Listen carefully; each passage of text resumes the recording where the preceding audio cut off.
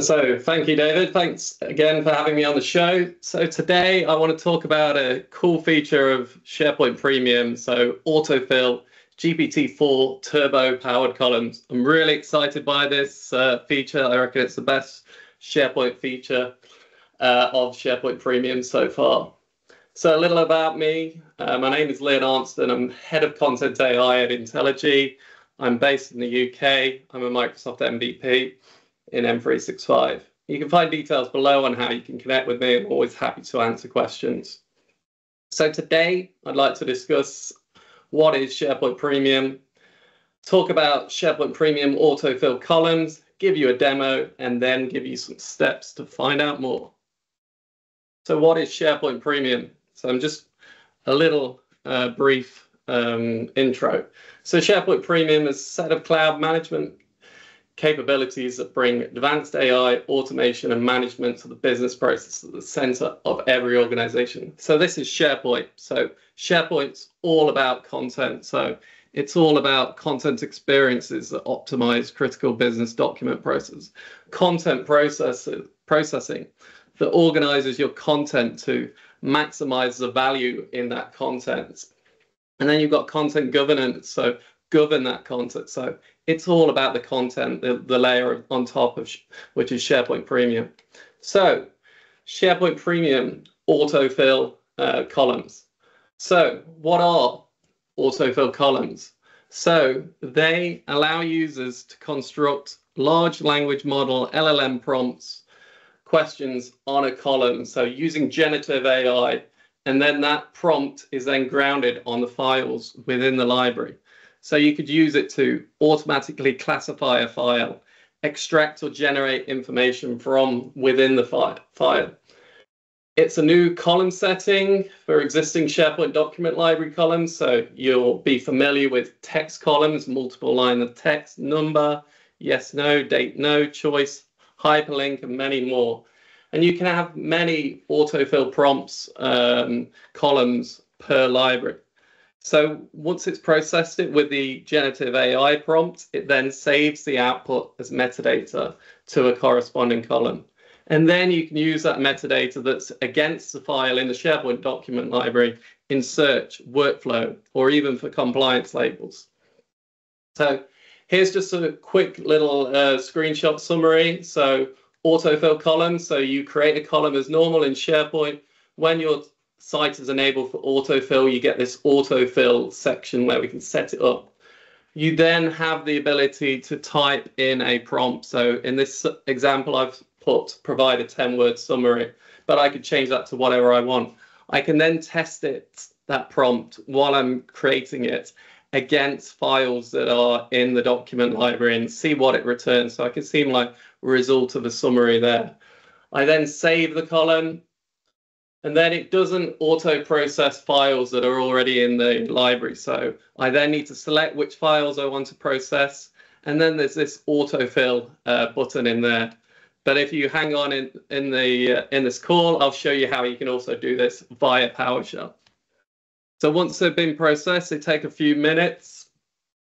We then see the files, and then we can see the 10-word summary beside the document. So that be any generative AI prompts. And yeah, there's lots of good prompts around these days, going from Copilot to ChatGPT, etc. So some finer details. They are powered by OpenAI GPT-4 Turbo. Currently, the only English language is supported. Lots of file types supported, from CSVs to Office files to emails to HTML to image files to text files. Then documents with sensitivity labels aren't analyzed and included in results. And the scope of the prompt is restricted to the content just in the text file. So it cannot reference, say, other files, for example, at the moment. The pricing, so it's 5 cents US per page. So each processed page in your document counts as one transaction. And the cost is the same for one or more prompts per page. So you can have multiple autofill columns in the page, and you will only be charged per page, no matter how many prompts you have. It's the same pricing as other SharePoint Premium custom document processing models. So say unstructured, structured, freeform. And then in order to do this, you will need an Azure subscription connected to your M3, 6, 5, 10, and 4 Syntex SharePoint Premium pay-as-you-go.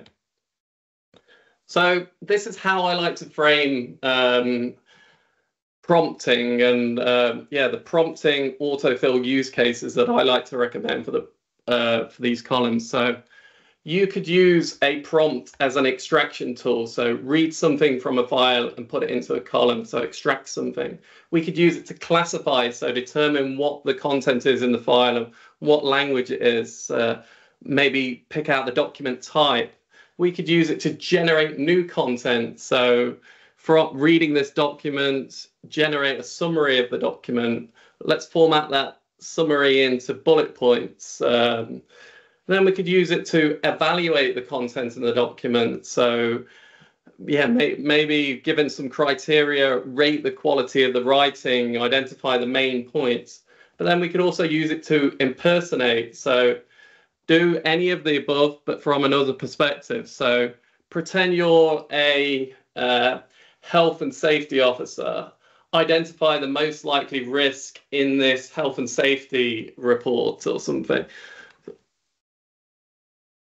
So I'm not going to read all this out, but yeah, your prompts are limited by your imagination. So I'll read out the ones in yellow. So we could use it to generate a summary of this document in 10 words. We could use it to read a document and identify the spoken language, and then cross-reference it. So return it in the lowercase ISO 693 three-letter language code. Or we could use it to extract the address of a sender and formulate a Google Maps URL linking to the address, so you could navigate to an address of a sender found in an invoice, for example.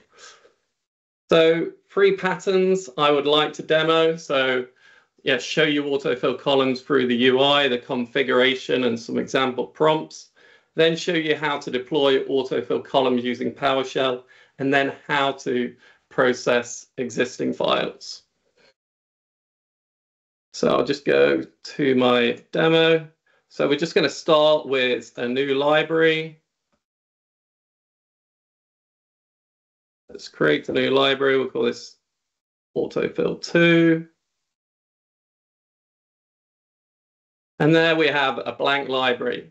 Let's add some files to this library.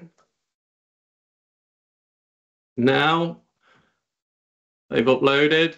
Let's add an autofill column to the library. So we're just going to do it the normal way. We're going to add a multiple line of text column, and then we're just going to do 30-word summary, and then we're going to go into this autofill section at the side. And then we're going to do summarize in 30 words. And then we're going to test our prompt. And we'll see the results chosen from a file in the document library. Now let's have show some other prompts. So we could do like these are aviation incident reports. So they contain details about aviation incidents. So the number of passengers on the plane. So now we'll test that prompt. It's come back with 162. So all of these prompts are doing is giving the people using the document libraries more information without having to go into the document. We could do, I don't know, a quick one. Count the number of words and test that.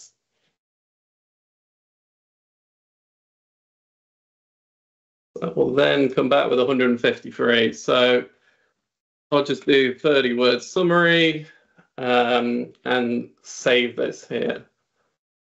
I then save the prompt. That's then added as a column to the document library. These files are not processed automatically, so we then need to go into, let's just do a hard refresh. We then need to select the files, and there is then a new autofill menu here. So that will take a few minutes for these to be processed by the autofill columns. So while that's waiting, I'll just go to a library where I've ran some autofill column prompts before. So this one here, I extracted the document title, but then I used a concatenate to add some exclamation marks. I did a 10-word summary.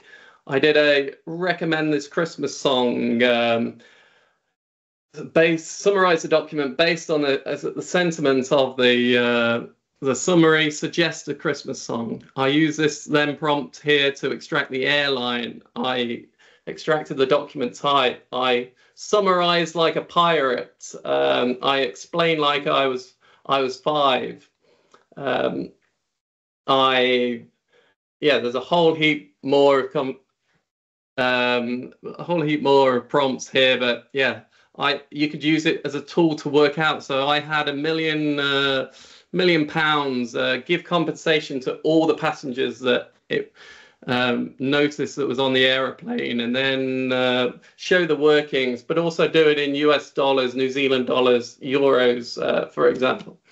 So now I'm going to go and show you how this can be done in PowerShell. So this is all covered in my blog, so I'm not going to go through the code too much here. But what we're going to do is we're going to add a new column called document type to this library that I've just created.